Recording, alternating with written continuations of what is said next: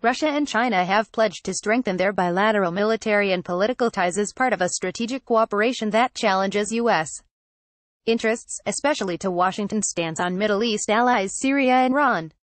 Russian Defense Minister Sergei Shoigu met Tuesday with Air Force General Qiliang, Vice Chairman of China's Central Military Commission, and other regional military officials as part of the Shanghai Cooperation Organization (SCO) summit in the eastern city of Qingdao.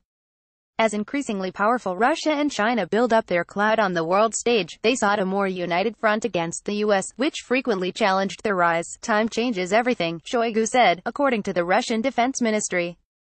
"But, fortunately, it does not change our relations both personally between us and between our states, and the very close, friendly relations of the heads of our states serve as a guarantee of this." Shoigu praised the privileged character of intergovernmental ties, evidenced by numerous meetings between Russian President Vladimir Putin and Chinese President Xi Jinping, both of whom secured enough national support to extend their terms last month. He said the two nations were continuing their strategic course toward further boosting friendly and trustworthy ties in the defense sphere, calling this relationship an important factor for maintaining global and regional security. "In contemporary global politics, our countries are in similar positions," he told Xu. Chinese Central Military Commission Deputy Chairman Air Force General Qiliang, Center, and Russian Defense Minister Army General Sergei Shoigu are joined by defense officials from India, Kazakhstan, Kyrgyzstan, Pakistan, Tajikistan and Uzbekistan as part of the Shanghai Cooperation Organization (SCO) on April 24. Russian Ministry of Defense Shoigu also praised China's position on Syria, where Syrian President Bashar al-Assad continues to battle the remnants of an uprising by rebel and jihadi groups. The 2011 rebellion was supported and sponsored by the West, Turkey and the Gulf Arab states but was deeply opposed by Assad allies Russia and Iran. When the West sought to condemn the Syrian government's crackdown at the United Nations Security Council in the early years of the conflict, China joined Russia in vetoing resolutions targeting Assad. Keep up with this story and more by subscribing now. As fundamentalist organizations such as the Islamic State militant group, ISIS, began to dominate the fight, the focus switched to defeating the jihadi forces, and both the U.S. and Russia staged military interventions. ISIS has since lost at least 90% of its territory in both Iraq and Syria, and the rivalry between the U.S. and Russia has again risen to the forefront of the issue.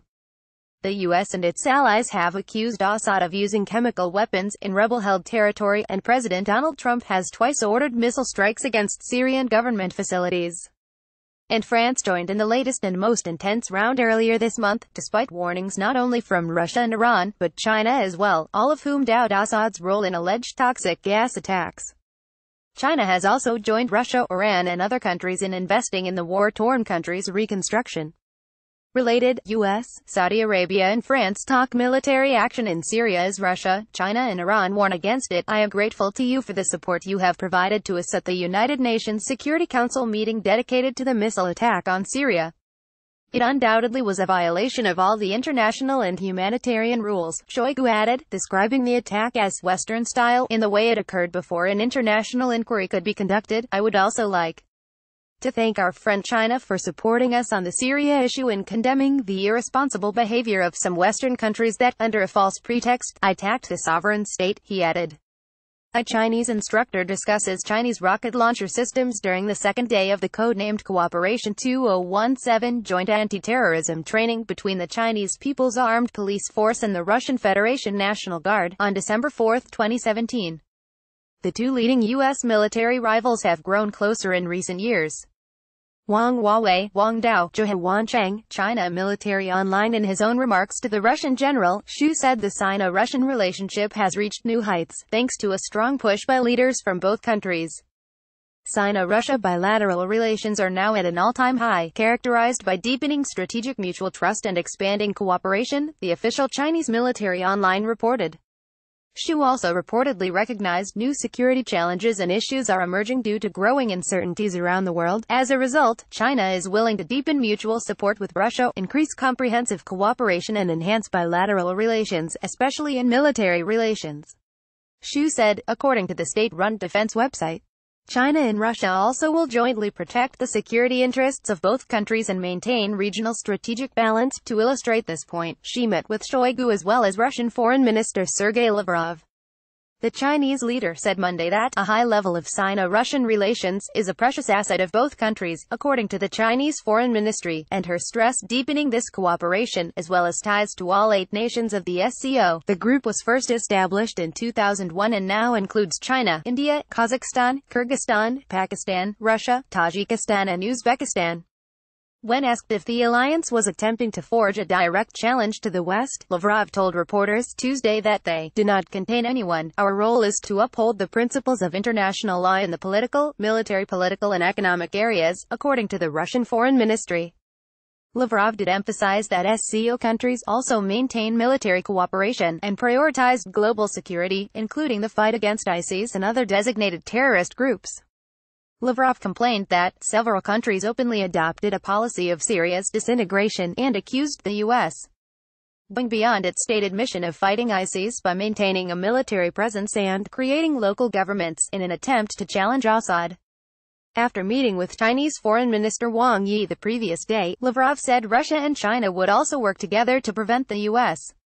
from disrupting the 2015 Joint Comprehensive Plan of Action, which was a multinational nuclear deal between the U.S. and Iran.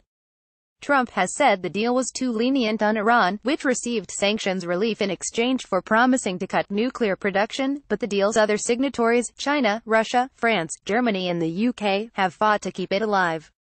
Russia's Foreign Minister Sergei Lavrov and Chinese State Councilor and Foreign Minister Wang Yi, from left, shake hands after their signing ceremony at the Daoyutai State Guest House, in Beijing, on April 23.